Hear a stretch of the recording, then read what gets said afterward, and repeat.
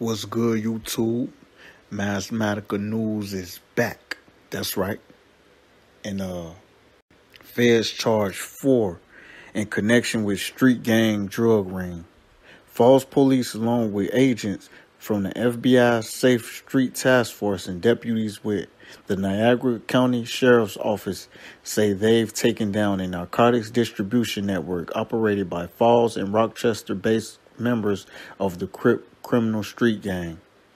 The roughly 10-month-long investigation of the Crip subset involved intercepted phone conversations, physical surveillance, and controlled drug buys using undercover detectives and confidential sources.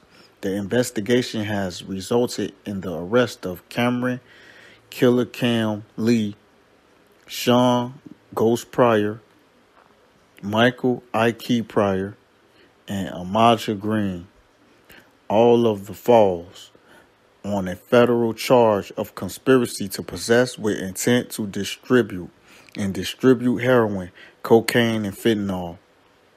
The charge carries a maximum penalty of 20 years in prison and $1 million fine.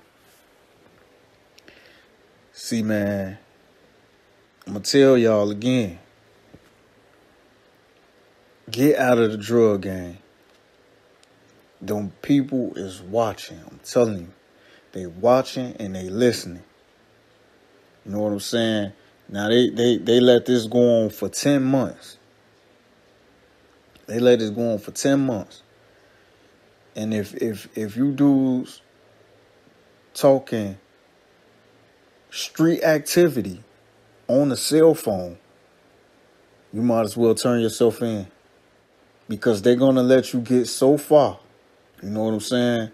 Like, just turn yourself in. That's it. If you selling drugs and you got your phone in your pocket, you got OnStar in your car, you got some type of camera around you or TV, I advise you to just turn yourself in, because they are coming. They're gonna come after you, especially if you in deep.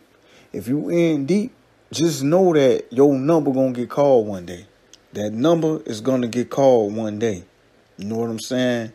Whether if it's you going to prison or, God forbid, you know what I'm saying, bullets come your way. You know what I'm saying? Your number will get called. And a lot of these drug dealers are stupid, because you putting all your weight, guns and stuff inside your house that you sleep in.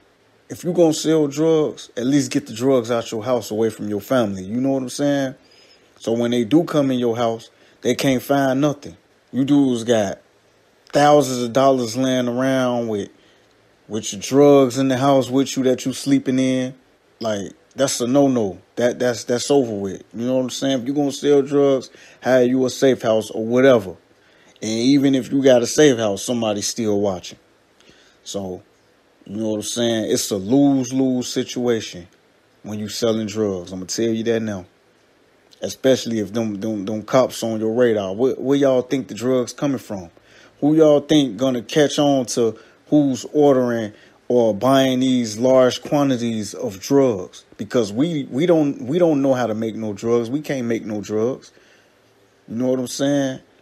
Like, somebody gonna always tell. It's gonna be somebody that's always snitching. So I want y'all to keep that in mind while y'all out there doing that dirt and selling them drugs. Just know that somebody is telling on you. Somebody is ratting you out.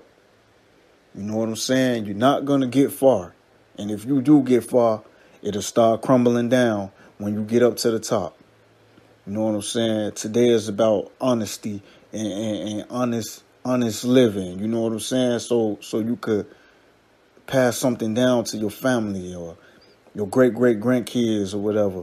You know what I'm saying? You can't do that by being a drug dealer when you're going against the number one drug dealers of this world, which is the government. You know what I'm saying?